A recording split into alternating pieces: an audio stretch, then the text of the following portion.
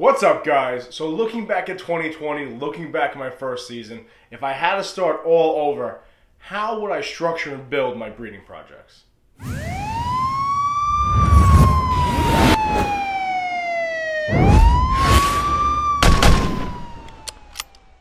What's up, YouTube? It's Baker. Welcome back to Blue Line Morphs, guys. It's Wednesday. New to the channel, please subscribe, hit the notification bell, give me a thumbs up, comment down below.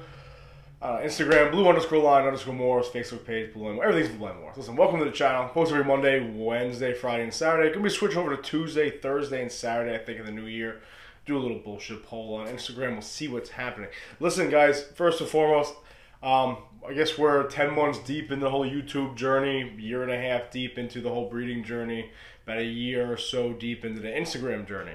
I just want to say I really appreciate all the outpouring, just appreciation, I guess, of like my little bullshit channel here, just kind of talking my way through this process, talking my way through the journey. I really appreciate we hit 10,000 followers on Instagram yesterday, the day before. That's insane. I remember driving down to South Carolina last January to visit my mom.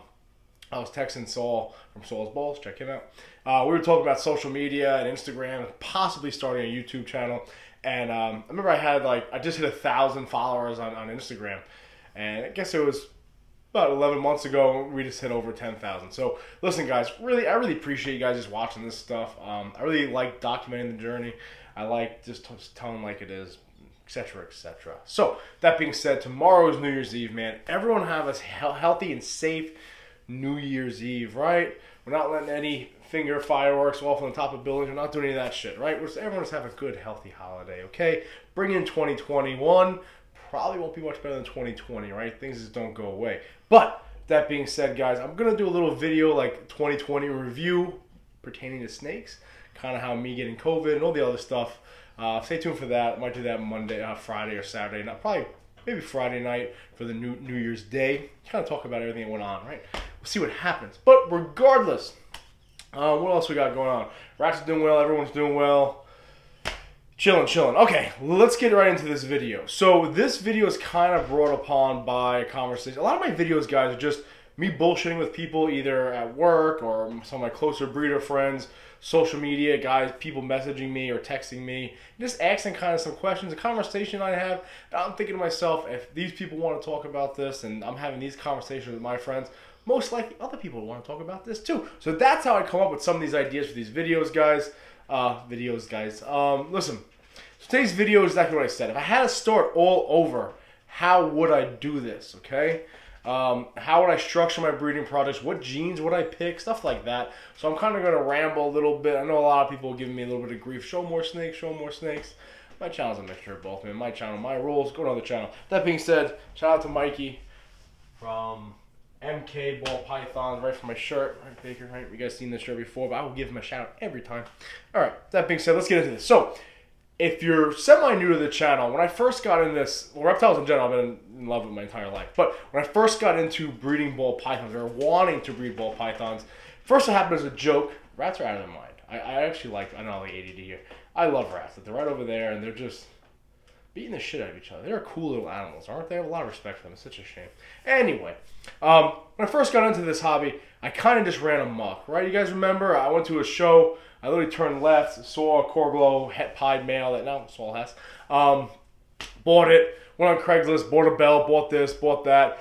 Kind of stumbled upon some pretty good snakes, relatively cheap. With that being said, I had no real rhyme or reason to how I was collecting these genes and what my projects were going to be. So I just had like a plethora of crap. It kind of worked out for me well now because I kind of structured it accordingly. But, fucking nuts. With that being said, let's talk about if I wanted to start over, what I would do, okay? Now, with my cluster, with my shit show situation, I kind of honed it back in and came up with this. This is how I've been trying to structure my projects, especially when it comes to recessives, okay? Specifically, piebalds, clowns, and puzzles.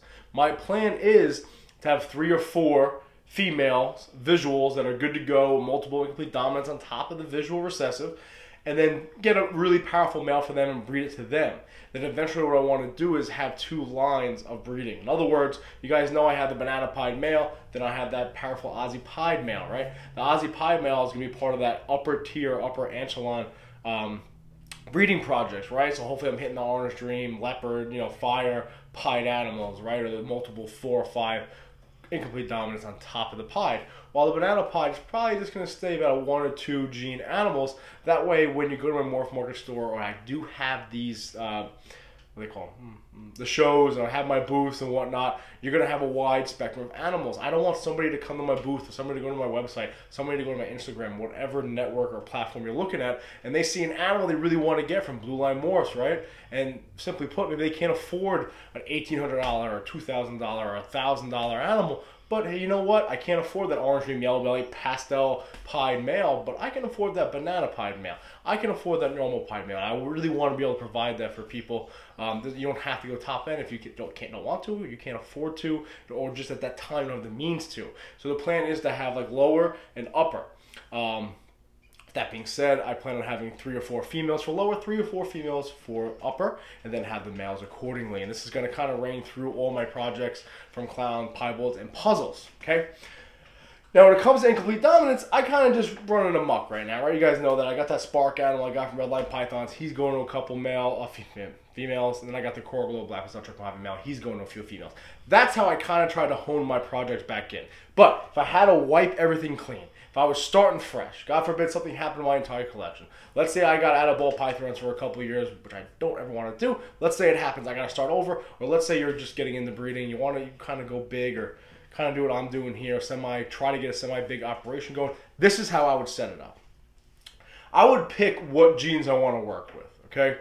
I'll talk about recessives, then I'll talk about incomplete dominance and how they're kind of different, how I would structure them and how I would start them. So what I would do is, let's just take pieds, clowns, and puzzles is kind of what I'm doing now, what I have here. Eventually I want to get into Desert Ghost, but we gotta wait for Rob to produce some animals. Racer Reptiles Rob is not gone, guys, I promise. He's just ironing some shit out. He will be back. So, this is what I would do. Let's say I want to get into pieds. And let's say, for example, maybe I can't afford these really expensive pied females. Well, backtrack. What I would do is I would start with females. I would start with 3 or 4 visual, with the lower end stuff like pieds.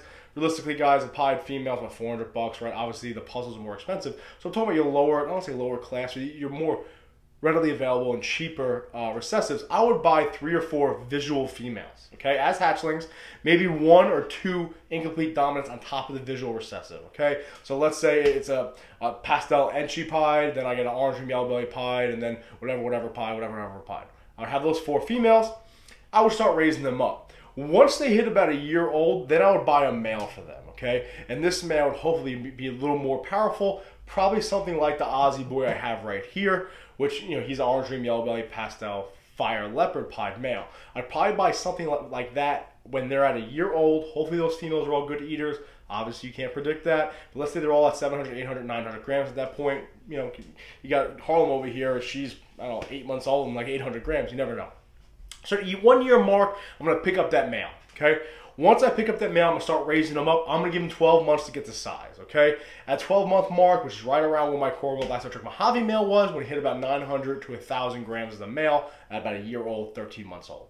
So at this point, I would have 1 male, about a year old, hopefully 1,000 grams. Again, we don't know who's going to eat well, etc., holdbacks, not holdbacks, setbacks, situations like that. Then hopefully I have 4 females, 3 or 4 females that are visual recessives that are about 2 year mark. Hopefully at that point they're in that 1,400 to 1,700 gram range, and we're good to go to start those projects. Once I start those projects, I start combining some of the incomplete dominance on the males and the females to produce better holdbacks. Then I would hold back some of those females, raise them up, and they would become my upper tier, while the original females would be my lower tier, okay? And as the projects progressed, once the original females got bumped down to tier 3, maybe we sell them off and help some people out there just starting to breed, okay? But you never go wrong with more pies. We'll see what happens with that. But that's how it would start over. And I pretty much would run that through clowns and puzzles the same way. Now, clowns, some of your more pricey clown visuals might be really expensive. So maybe you get a couple hets involved in there, okay? Like my high intensity orange dream yellow belly fire clown girl. Let me show you one snake, right? This is the Ball Python channel. Maybe have one snake. That way people can't say, show me snakes. There you go, here's a snake. So this girl right here, looks like she might be going in the shed.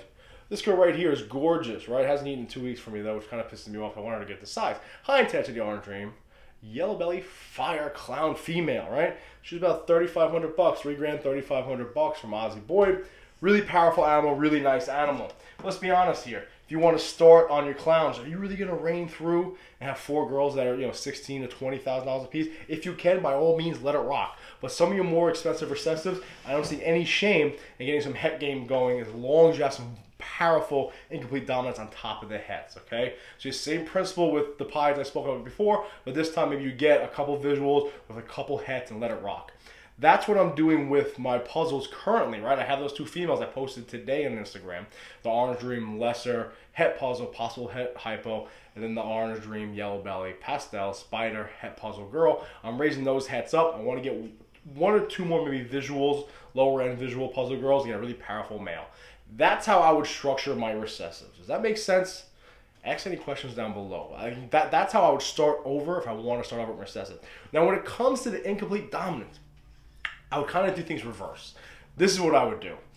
Just to get this cranking, get this going, because obviously when it comes to those genetics, you have 50-50 chance passing it on, whether or not the male or the female is having them. So I would probably kind of do what I did this time. I did it by mistake. I would get a bunch of breed ready from people I trust, right? From my friends or my buddies or big time breeders. I would get a couple breed ready females with 1 or 2 incomplete dominant traits in them, right? I got my Orange Dream Fire Girl. I got 2 normal big girls, right? Love, I know my normals. I got a Spider Girl, Bumblebee Girl. I got Luna. I got a few other, I got Big Pastel Girl. So I have all these big breed ready females, 2,500 grams, 2,700 grams, 3,000 grams, etc., with 1 or 2 genes in there. At breed ready, they're not that expensive, right? But then I would drop a decent amount of money on a solid boy. Probably something like this. You've seen him a million times. I got him for a steal because Richie hooked me up. This is the Corgo Black Star Trick Mojave male, okay? Nothing crazy in him. Looks really nice. But why not put him to 3 or 4 females that have some... He's been frisky lately, I tell you. He's probably going to try to tag me. Get in here. Why not put him to 3 or 4... All right, you're staying out. Why not put him to 3 or 4 females? Try to reproduce himself, make some nice, you know, maybe put some of those codoms from the females on top of this already nice snake. That's how I build my incomplete dominant traits. Just because, you know, they're a little cheaper. Hey, honey, get in there. They're a little cheaper and a little more... Oh my goodness, he wants to get in there with a girl. After this video, I'm going to pair him up, and I think he's ready to go now. The reason why I would structure my incomplete dominant or the codoms like that is because it's easier to reproduce them. Therefore, I would kind of want to get the edge on the projects, get the edge on, I'll say the competition, get the edge on my business and get it going. And that's why I would invest in breed-ready females. That way, when I'm waiting for my recessive girls to get ready, waiting for that recessive male to purchase that recessive male to get him ready, in those 2 years, I'm breeding and making some nice animals that are more cost efficient, more cost friendly when it comes to our customers or just our friends in general. So that's how I would structure all my breeding projects. If I had to start over, that's what I would do. I'm kind of trying to hone myself in now. I have what I have. I love what I have. With that being said, sometimes deals pop up. Take advantage, put the shit in your rack if you got the space, no big deal. That's what I've done with a couple of the girls in here, and I'm going to utilize them now, okay? Or they're going to sit and I'm going to have cool pets. But that's how I would structure it. That's how I would change things. What do you guys think? Any comments?